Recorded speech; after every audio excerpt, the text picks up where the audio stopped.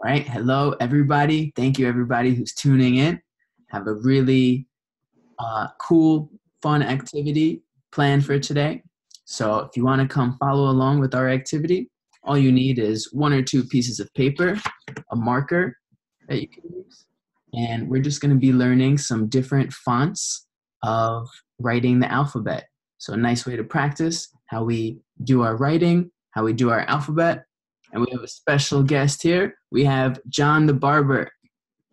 So John owns and operates his own barber shop, and he's also an artist. And he's been kind enough to give us some of his knowledge and his time and his skills with this video. All right, so everyone at home can follow along, practice some cool ways, some fun ways of writing the alphabet. John's going to show us some different things. And let me just get full screen on John. All right. All right, John, all you. All right, so we're going to start with a pretty basic font. It's not too far off from the regular alphabet font that we use every day. And so using a marker would probably be the best because you can get different widths. So like if I press hard and then I press light, it's going to give me a different width.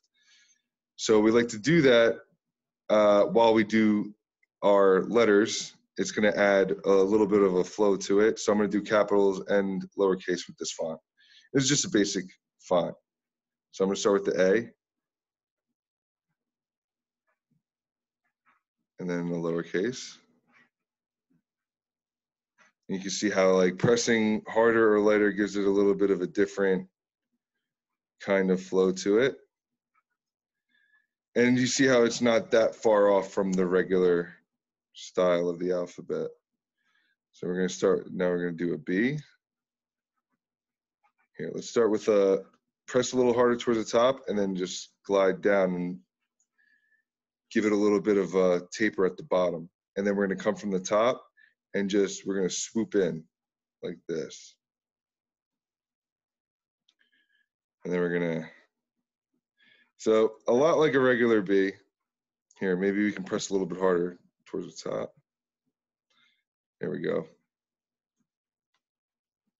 And then I'm going to do a lowercase b, which is pretty much nothing too fancy. And then now the C's and a lot of other letters have what's called the serif. So if you ever see a font that's called sans serif, that means it's without a serif. Sans means without, serif is this thing right here. That's a serif. So, and then the lowercase c is gonna be kind of the same. Throw a serif on there, and it adds a little bit of a cool style to it. Now we're gonna do a D. And that one's actually pretty simple. It's just a line and then a nice little rounded swoop. And then the same thing with this, you can actually just pretty much like the regular D. There's not much you can do with that. All right. And then the E's are cool to do because you can do E's in a lot of different ways. But for the basic E, we're going to go with sort of like an L. Here, let me do that again. Sort of like an L, like that. And I like to do the middle line closer to the top. It adds a very cool like look to it. And then the lowercase c. You can do this a bunch of different ways, but I like to keep the top wider and then the bottom close. So here we got so far. And the key is to make all the letters match. So you don't want to do like an E this way, but then do like an F all like crazy fancy and stuff. Like you don't want to, although that's a really cool F, if you're doing it all in one thing, you want it to all kind of match. So the F can go something like this. And since we were close to the top over here with this, we can be close to the top over here with this second line. And that's how all the fonts are going to match. A lowercase f could just be like that. Or here, let's try that one more time. I want to get a little bit of like a taper on the bottom. I want to get like a little bit of a taper on the bottom, just like that. There's a lowercase f. Sometimes you could even add a serif to the f's and e's. So if you wanted to, you could add a little serif to that. Makes it look pretty cool. Even the uppercase ones you could, if you wanted to. Depending on the kind of E or F. All right. So there we got the first row of letters. Now G's I find to be kind of tricky, but we can make it look kind of cool by sort of doing like a C at first with a serif on top like that, but then adding almost like an arrow point with like a long streak down. So that looks pretty cool, right? And then the lowercase g, we can do pretty much how we would do, let's try it one more time. Start with a little circle and then come down and do a point like that.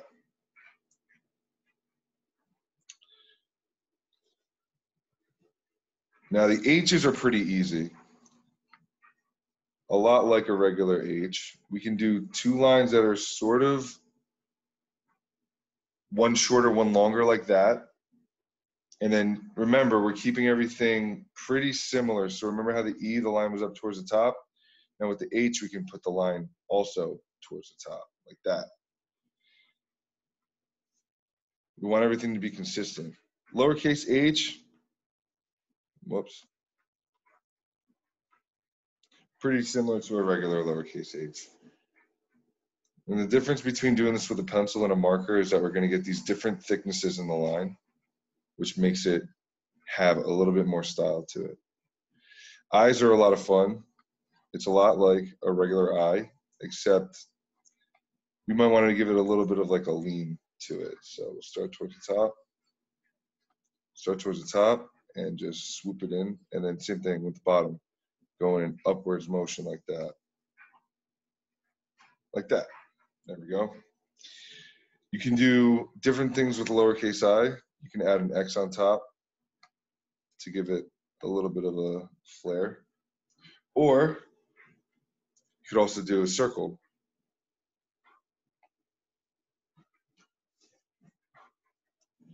Or you can just do a regular dot, whatever works for you. J's, same thing with the I. We want it to have a little bit of a lean to it and kind of come up on a slant. And you could do the lowercase j in multiple different ways. You can do it like, yeah, I'm not very good at the lowercase j's. Do the same thing, like you can put like a little bit of like a, you could do an X on top, or you could do a circle. Whatever works for you. Okay. K. So K's are actually a lot of fun too. Do one line that swoops down, and then we can do another line that comes across, and then another line that swoops down like that. And there you go. There's a K. Lowercase k is pretty much the same thing. There's other ways you can do K though. You can start with the outside lines like that and then just connect them into the middle like this. That's another way to do a K. All right. But the lowercase k, you want it to kind of look a little bit more like this right here. L's could be tricky. You can do like that. Just or what I like to do, wait, hold on. Swoop it down a little bit. Like that. There you got a pretty funky L. Lowercase l's, same as regular font, just one line. All right, now the M's are really cool. I like to add a little bit of a flair to the M's a lot. So I start with like sort of like an arrow shape, and then I go up, and then I come down like that. It's almost like an N and then a 7. And then the regular, the lowercase, I mean, hold on. We want this to taper off towards the bottom like that. I basically did one line and then 2 little 7s right after it. So you can see right there how that looks. M's are a lot of fun. You can make them look really cool. An N is going to be very similar to the M. So we're going to do one line. Let me make that a little bit bigger for you. One line that tapers towards the bottom. And I also like to make it look pretty strange by doing something like that. I know it looks kind of weird, but that's one of the ways to do an N. Or you can do that little piece on the bottom, like that. Same thing with the lowercase m. Little line and then a 7. Sort of like a rounded 7. O's are pretty simple, as you can imagine. They're just circles. And if they're not perfect, that's actually what makes them look cool. So you could also add little, like a line in it or something like that, or like an X in it, you know. You can get creative. P's are really cool. You can make them look really cool. Start with it thicker towards the top, press a little bit harder with your marker, and then just swoop down like that. Start a little thicker towards the top with the round part, and just swoop it in like that. There's a capital P. And then same thing with the lowercase.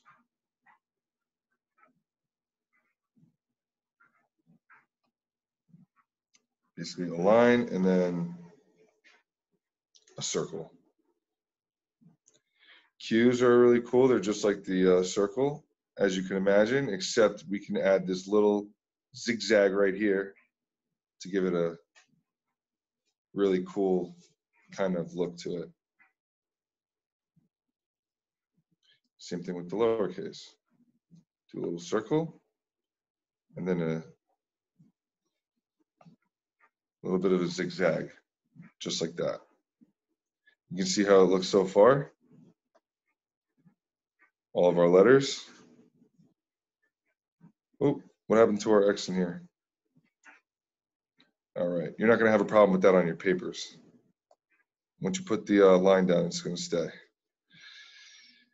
R's, I love doing R's. They're a lot of fun.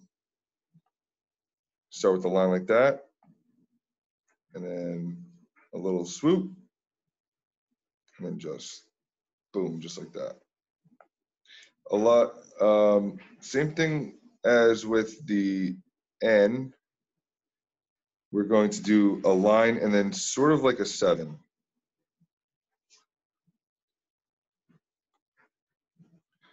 So that's the lowercase r.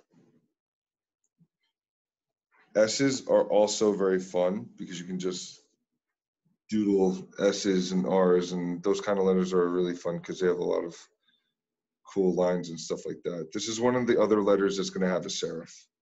So we can actually start with sort of like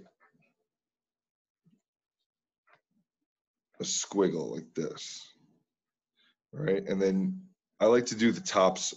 I like to do the top of the S actually bigger than the bottom of the S, what I mean by that is I like to make the bottom of the S a little bit smaller than the top, and then throw a serif on there, just like that. And as you can imagine, the lowercase s is pretty much the same. Cool. T's, very, very simple. A line there, and a line towards the top, just like Lowercase t's. Let's try that one more time.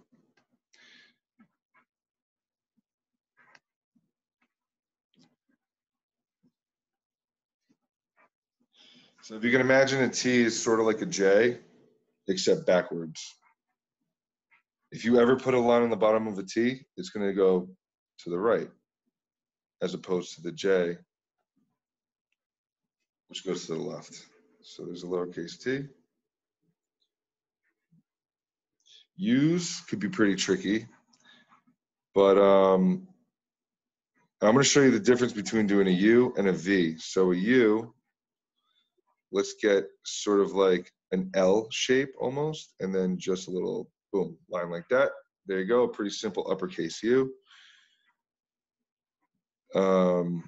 And then a lowercase, you would want to sort of do the same thing, just a little bit smaller.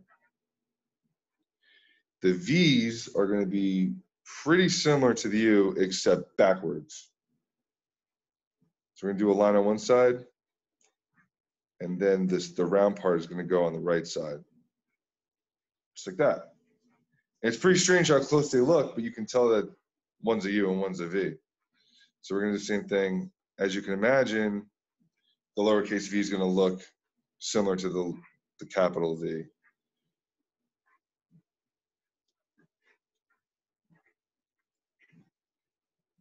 The W, we can do it sort of the same way we did the, we do it sort of the same way we did the capital M, just upside down, which what I like to do is I like to do a V, and then just like that.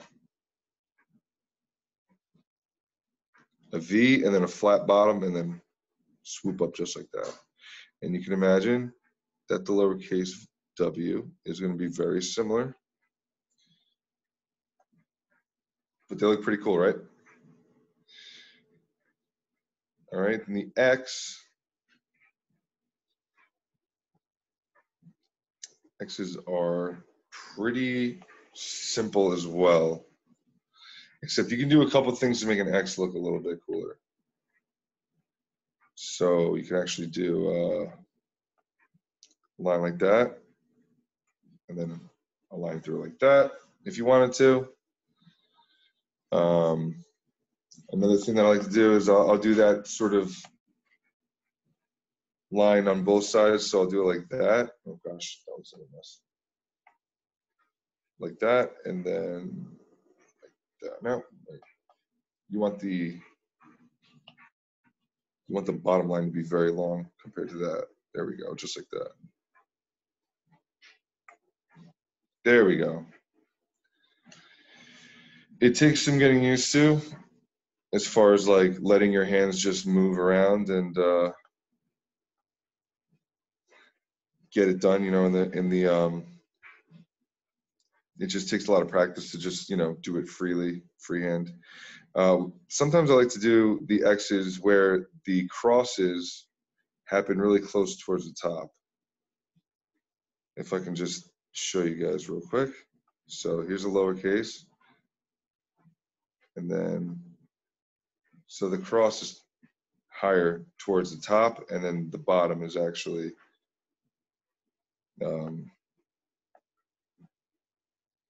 longer. Another way you can do it is the upside down version of this, which is a cross and then something like that. All right, now we need another box for the Y and Z. So let's add it down here.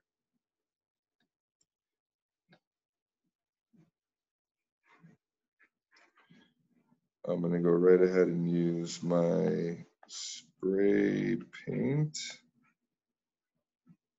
to add a little bit of what? Oh, that's not white. Oh wait, actually.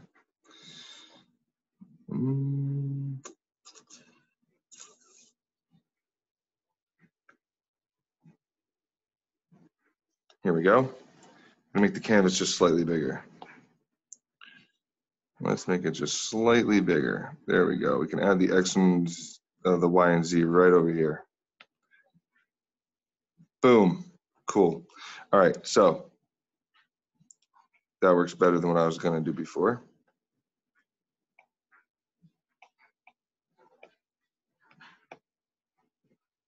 All right. So the Y, start with a line, make sort of like an L shape, and then come down and swoop over that way. An L and then a J, basically. That's kind of what it looks like. And as you can imagine, the lowercase can be very similar to that.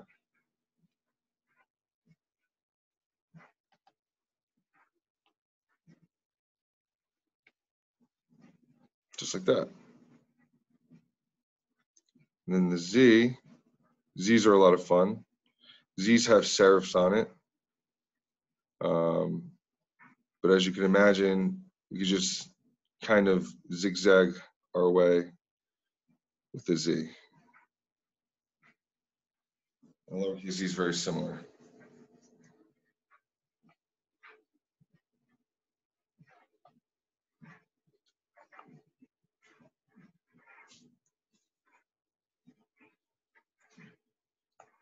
There's a lot of different ways you can do these letters. And that's pretty much it. Those are the more simpler kind of letters and styles. Yeah, that's awesome. That's very cool. And here's how mine came out. If you want to take a look, That was pretty cool. I like how you put an asterisk in the O. Very creative. Yeah, well, I made a line, and then you made the X, and I wanted to do the X also, so I did the X too. But very cool, very cool. I like it. And anybody who's following along at home, it's just a fun way to practice different forms of doing the alphabet and those different fonts. And not only is it artistic expression to practice drawing, but also just control of the pencil, how we use the pencil, make the different letters, the different styles. It's very awesome. All right. Yeah, so if you take those letters and then now you can add them all together. So I'm gonna write, oh, whoops. I'm gonna make Dan. Or do your name with the letters, Dan? Yeah, sure. All right. I won't say no to that. So, oh man.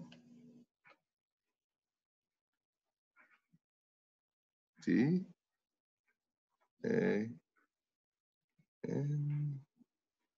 There you go. Nice. And then you put them together. Awesome. Sometimes you can throw a little exclamation mark at the end and a star. Oh gosh, I just realized that I used the wrong.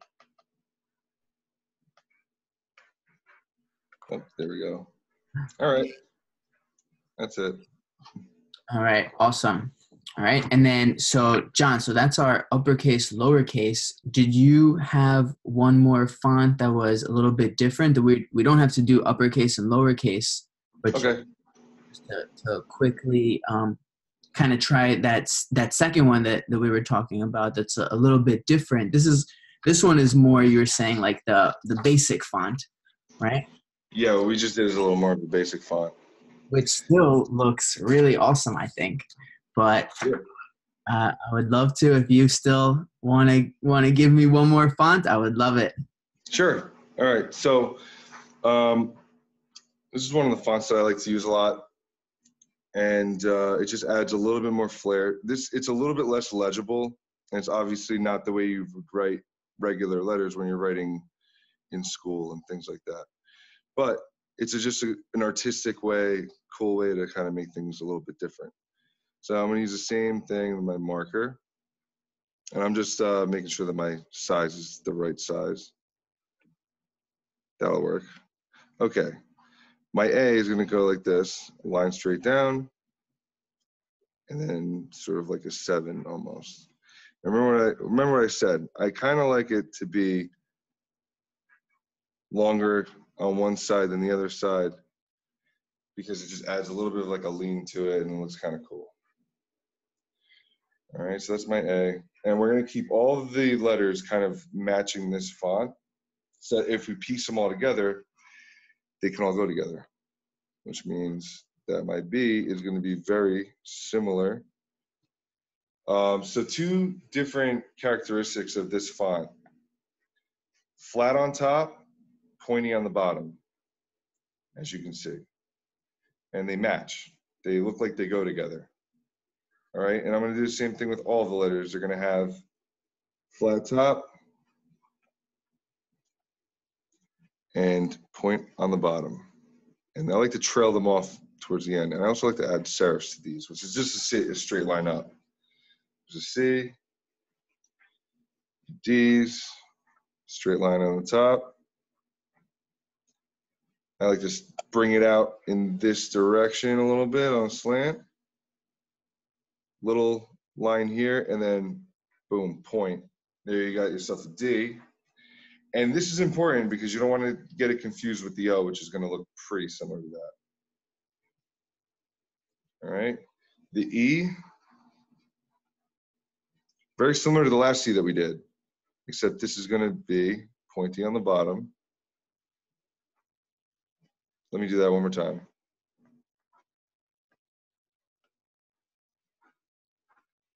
Pointy on the bottom, flat on top. I want the two lines to kind of like meet. Little serif there, and then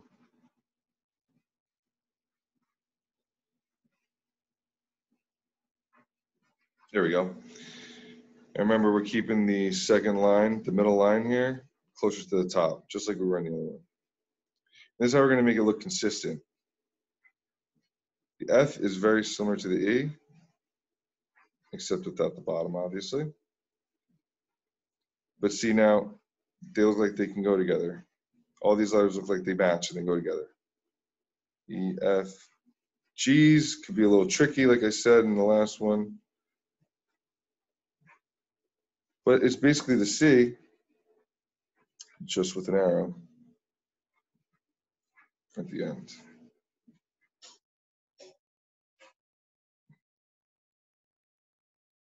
And same thing with the H's. I like to keep the top line. I'd like to keep the middle line close to the top like that. Now the I like to get a little bit fancy with. I like to add a little arrow towards the bottom like that so it can stay in line with it being pointy on the bottom, flat on top. And I also like to throw an X towards the top.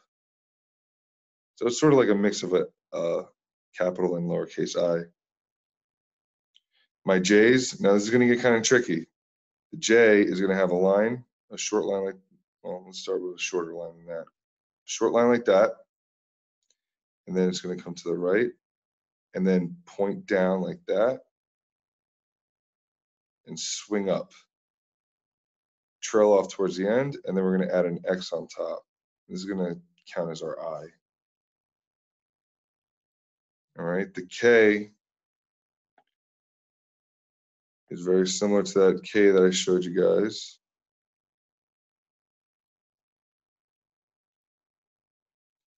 Let me show you guys again. So do the first line, do this line over here, do a line over there,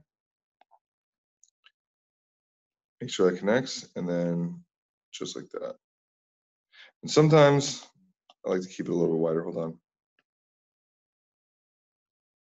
I like to swoop it down a little more. There we go. And sometimes I like to throw a little line on the inside. I don't know why. I just think it looks cool. Yeah, I'm not gonna mess with it too much. Oh boy. There we go. Now the L, remember we want to keep the bottom a point. So we could do that. Very similar to the last L, or we could do something like that, where it's pointy on the bottom.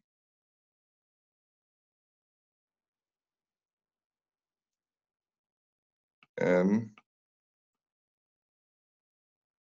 Similar to the last n, I just like to exaggerate a little bit more. N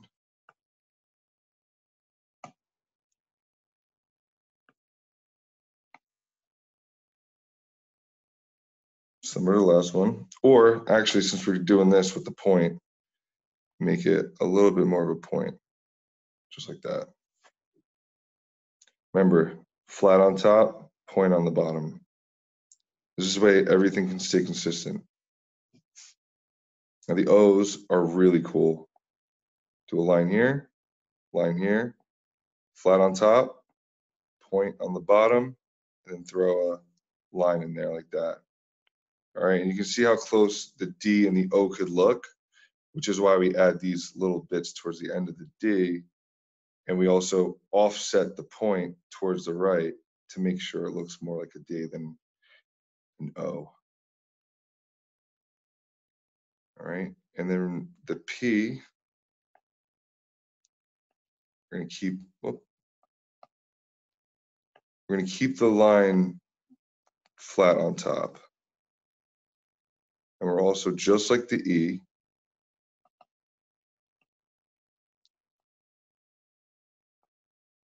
oh boy, let me do this one more time. Just like the E, we're keeping that middle line very high. This way it can stay consistent with the other letters. See how the E, the line's closer to the top? The P, this line is going to be closer to the top, just like the H, the line is closer to the top, just like the B, and the A, all those lines are close to the top. That's how we keep it consistent. We can add different letters to different words. Q, very, very, very similar to the O, except obviously with, let's just say a check, backwards check. All right. The R, a lot like the P or the B, except with a line that comes out and then a line that drops down like that. And sometimes I'll even throw that little line in there like that. S's could be very tricky, flat on top. And we're going to make this look almost like a 5. And we're going to throw a serif on there. That's how we know it's not a 5, because we throw a serif on there. T's could be very tricky. It's pretty much a backwards J, like I said before, except this has a line on top instead of a, hold on, let me show you guys that one more time. This is going to have a line on top instead of an X. So look. Just like the J that we did, except backwards. And it's going to have a line on top. At the bottom, to have a point. U.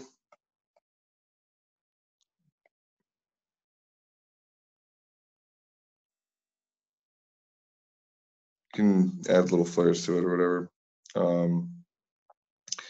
It's kind of where it gets a little tricky because the U and the V could look very similar.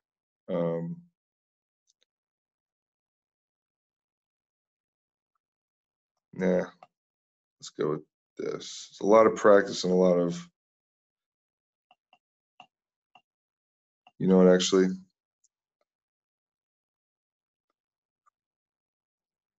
there we go. The U and the V kind of look a lot alike. You're gonna need to rely on context when you're putting these into words.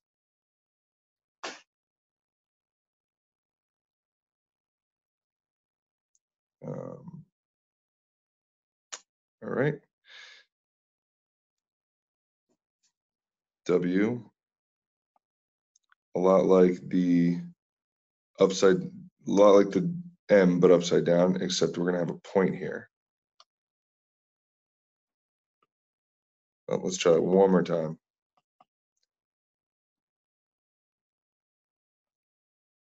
There we go.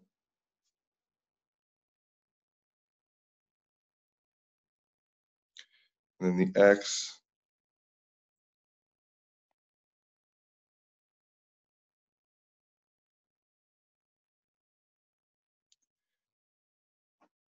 and then the Y, we're going to do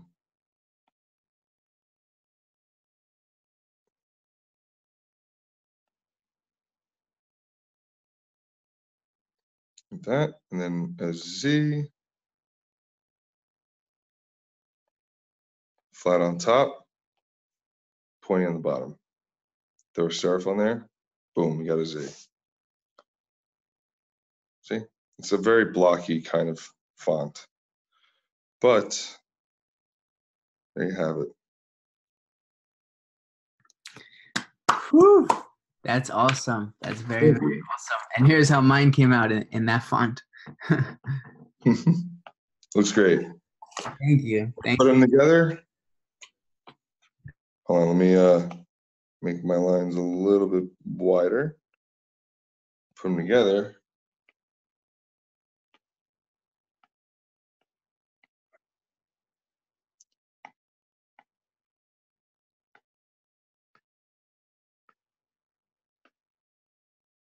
There you go. Quotes. Star. That is awesome. Awesome. You can throw a little crown in there if you want.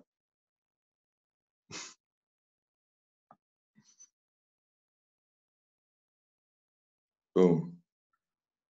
Awesome. I love it. That's nice. Very, very nice. Awesome. Well, John, thank you so much for your time, for your knowledge, for your skills, and just for anybody who's following along, who's watching along with this video and practicing and learning. We're not trying to encourage any kind of bad use of this. Just a artistic expression of just drawing and just a different style to use this font. And just a different way to practice handwriting and how we use our pencil. There's a lot of different ways we can use our pencil. So want to thank John again.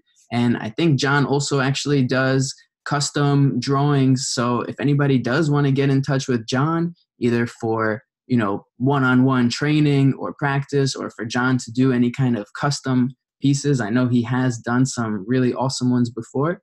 You can feel free to reach out to me. I do have my email address in the about of the YouTube channel, and it's dantheotman1@gmail.com. So you can follow along with the videos and have some fun learning for yourself. Or if you want to reach out, please feel free to reach out, and you could definitely get in touch.